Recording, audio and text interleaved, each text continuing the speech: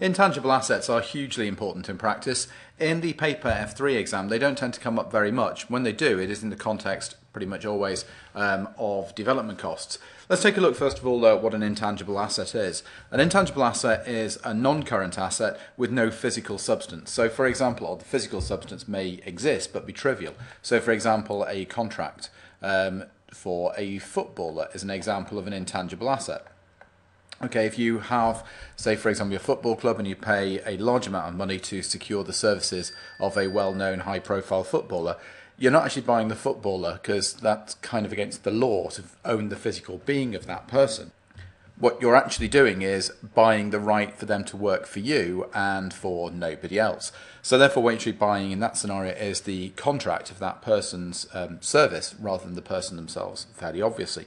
They're often, that's typical of what these things are. They're typically looking at intellectual property or intellectual property rights. Now, the idea of intellectual property is basically knowledge. Now, knowledge itself is not an asset because you don't control it. Really, intangible assets are where you've got intellectual property rights. That means you've got the ability to use some knowledge to the implied exclusion of other people. That's what's going to give you the inflow of benefit. Let's take a look at some quick examples here. We take some examples of intangible assets you might expect to find in the financial statements of a pharmaceuticals company. Well, one of them fairly obviously is patents, which they may have developed themselves. A patent is a right to use something to the exclusion of somebody else, or they may have bought it from somebody else. Another one is development costs. We'll look at those later on. It's quite likely that they're going to have leases. Leases are going to change soon so that all leases are intangible assets, but a lease can be at the moment a tangible asset or an intangible, often classified as tangible actually, but a lease to use something could arguably be an intangible asset. Things like a license to operate is another example, because of the fact that if you've got a license to operate, let's say in a particular location, then that gives you a right to do something. The actual drilling material you might put there or something is property, plant and equipment. But the license to do something in a particular place is an intangible right. It's a contract that allows you to do something. All of these things, that's what they are. Okay, finally, you might see things like Goodwill. Goodwill is a very important issue in paper F7 and paper P2. But if you've purchased a business and you've purchased things like a client list in the process of that, that's called Goodwill. It's something that you couldn't actually sell without selling the business as a whole. I mean, other things, they go on forever, but you might also have purchased things like trademarks too. So there are loads of examples. They are very common, and they're more common than not in businesses that are kind of knowledge-based, if you like. Now, the most common one that's going to come up in the exam is research and development costs. This is two separate things, really. The accounting for research is always going to be an expense. Development cost may sometimes be an asset. The key issue is to know what the definition of an asset is. Well, you've got the definition to start off with here. It's a resource controlled by an entity which is expected to give an inflow of benefit. Now, the cut-off is that research here is knowledge kind of for knowledge's sake, and it's not particularly certain to give an inflow of benefit, so therefore it has to be treated as an expense. Development costs are something that are an intellectual property right. It's something that's going to give you knowledge, an ability to do something that other people can't do, and that may give you an inflow of benefits. But again, only if it's going to give you actually a commercially viable level of sales that's actually profitable. Now, research costs are early on in the stage of a development project. Most companies talk about R&D as if it was one item. Logically, they really aren't. Research costs are something before something has become commercially viable. And that's basically, as defined here in IS 38, planned investigation with the prospect of gaining new scientific technical knowledge and understanding. Okay, technical knowledge and understanding is great, but it doesn't necessarily bring a benefit. So if you imagine, for example, being a scientist and you discover a cure for cancer, okay, well, you've got a conflict of interest ethically here, because what you might want to do is share that knowledge. The moment you speak to a lawyer, they would almost certainly advise you to keep your mouth shut and patent the thing so that you have an intellectual property right. That is then what would give you an inflow of benefit, because people would have to pay you for the privilege of using it. Okay, so let's take a look at the criteria for whether or not development costs can be categorized as being an intangible asset. Remember, the default rule really in IFRS accounting is that any debits are expenses. They have to be written off against profit or loss. Now, research costs are basically, give or take, the good kind of cut-off point here is everything up until the point of building your first working prototype if it's a physical good. Okay. After that, you've got a working prototype, you've got something that looks like it's going to generate a series of cash inflows in the future. You're going to treat that basically as an asset if it meets all of these. Now, this mnemonic is actually given in IS 38, if people particularly like it. These criteria are given in IS 38 paragraph 58. I do encourage you actually to look at the original documents wherever you have access to them.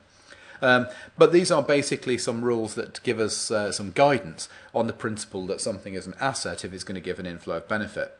The first thing is you have to have resources to be able to complete the project. If you have knowledge but you've got no means of turning that into a cash inflow, it's not an asset. You've got to be able to do it, to complete it. It's got to be technically feasible, because if it's not, then it's not going to generate an inflow of benefit. Excuse me. It's got to be probable it's going to give an inflow of benefit.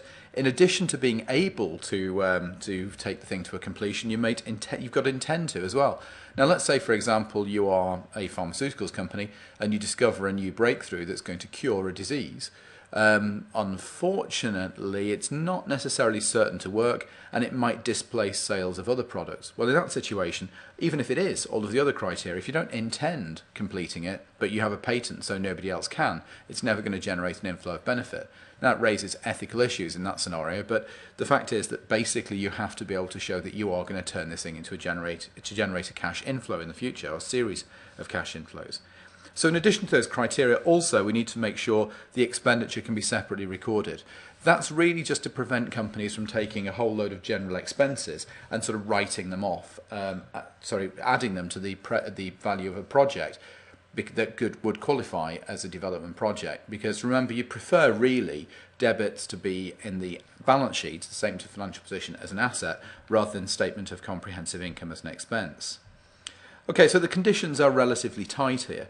The write-off period, well, it's the general benefit, the general kind of pattern we've seen with IS 16. You write things off over the period where they generate benefits. So the overriding aim here is to match the costs of the development project with the revenue stream that it generates. Now, intangible assets, that can become typically rather more complicated than tangible, because very often you find that things generate the greatest revenues in the early years of commercial life. So you might use diminishing balance amortization. Amortization, by the way, is just depreciation, but for an intangible asset. It's the same thing. For some strange reason, historically, we've talked about depreciating tangible assets and amortizing intangible assets.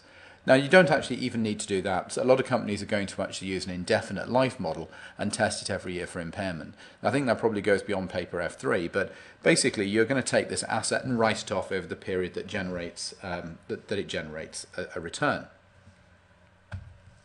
So let's take a look at the review self-test 2. What would we call each of these? I'm going to give you a few minutes. You pause the recording, have a go, and come back and decide what you think it is. Well, assuming you've done that, okay, the cost of finding out the cause of a type of cancer, that's research. Because of the fact that it's scientific knowledge, it might be very valuable, but it's not necessarily going to generate an income stream. In fact, most research goes absolutely nowhere. Most noble endeavours in scientific survey here, like this one, actually go nowhere at all. The cost of clinical trials of a new drug, well, that's going to be after your working prototype stage, so that's development cost potentially, but of course you're then looking at those IS 38 paragraph 58 rat pi, as we use it as a mnemonic, that test basically to see if you're reasonably certain it will generate an income stream. The cost of a mailing list for potential clients, this is an intangible asset, I would say, as a general, basically, expense, research cost or development. Frankly, I would kind of say neither of those, really. This is a mailing cost for potential clients. If you have a right to use that, that's a general intangible asset, but it's not development costs. Most companies are going to say that will be a short life asset, and therefore they just write it off as profit or loss anyway. Okay, a right to operate a radio station is also an intangible asset with a life here of 5 years, because but for that license you wouldn't be able to actually operate the station. Cost of training staff, we've seen this before. Staff training is always an expense. And finally, the cost of prototype is development costs, because the accounting standard says so. Okay, training costs, market research costs, all of that kind of stuff, advertising, always write it off as an expense. If in doubt, it's probably an expense.